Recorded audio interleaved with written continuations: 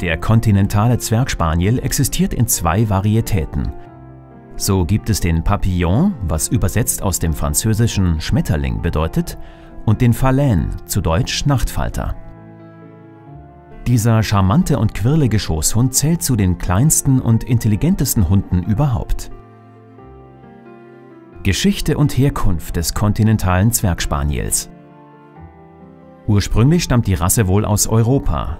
Es gibt aber auch die Vermutung, dass sie von Entdeckungsreisenden wie Marco Polo Ende des 13. Jahrhunderts aus Ostasien mitgebracht wurde. Fakt jedoch ist, dass Zwergspaniel erstmals auf Gemälden und Fresken im Italien des 13. und 14. Jahrhunderts zu entdecken sind. Oft wurde er gemeinsam mit Kindern und Adligen abgebildet, was darauf schließen lässt, dass er als eine Art Luxushund zum Zeitvertreib gehalten wurde. Trotz der Tatsache, dass erste Spuren nach Italien führen, wird Frankreich als Ursprungsland genannt, da dieser Nation der Erhalt der Rasse zu verdanken ist. Zu Hofe waren die kleinen Vierbeiner gern gesehene Begleiter.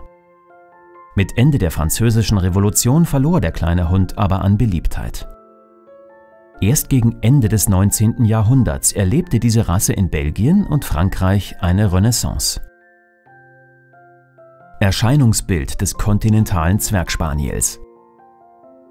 Während die Varietät des Papillons große, abstehende Stehohren hat, die an Flügel eines Schmetterlings erinnern, besitzt der Phalène nach unten hängende, flach anliegende Ohren. Die Schulterhöhe sollte laut Rassestandard um die 28 cm betragen. Beim Gewicht werden die Hunde in 2 Kategorien eingeteilt. Einmal in die Klasse von 1,5 bis 2,5 Kilogramm und als zweites in die Kategorie von 2,5 bis 4,5 Kilogramm. Hündinnen dürfen etwas schwerer sein. Der kontinentale Zwergspaniel kann ein hohes Alter von 14 bis 18 Jahren erreichen. Er besitzt ein üppiges, seidig glänzendes und teils geringfügig gewelltes Fell ohne Unterwolle. Das hat den Vorteil, dass das Haar bei Nässe nicht unangenehm riecht. Die charakteristischen Ohren sind reich befedert, wodurch beim Papillon das typische Schmetterlingsaussehen zustande kommt. Als Fellfarben sind auf weißem Grund nahezu alle Schattierungen von Kastanienrot über Rotbraun sowie Braun bis Schwarz zugelassen. Farbige Abzeichen sind ebenso erlaubt. Gern gesehen wird eine weiße Blässe am Kopf. Der Kopf des Zwergspaniels ist klein und eher rundlich und bewirkt zusammen mit den ausdrucksstarken, dunklen, mandelförmigen Augen, dass der Papillon dem typischen Kindchenschema entspricht. Seine fransige, eher üppig erscheinende Rute trägt der Hund über dem Rücken in gebogener Form. Wesen und Charakter des kontinentalen Zwergspaniels. Der kleine Hund ist sehr lebhaft, charmant, sensibel und ein wenig stolz in seinem Auftreten. Auch Eigenschaften wie Wachsamkeit, Verspieltheit und Freundlichkeit können ihm zugeordnet werden. Mit anderen Hunden verträgt er sich gut.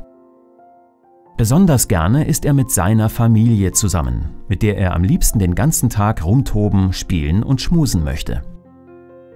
Da dieser Hund sehr viel Wert auf Harmonie legt, entwickelt er ein gutes Gespür für Unstimmigkeiten und Streitereien in der Familie, was ihn bedrücken kann.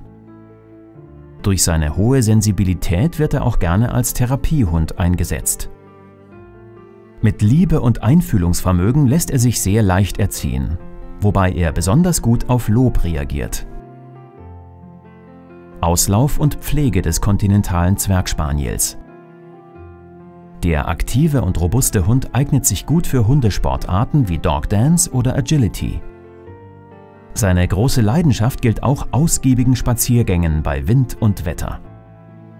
Als Resterbe seiner Ahnen, der Spaniel, ist ihm die Vorliebe des Aufstöberns oder Verfolgens geblieben.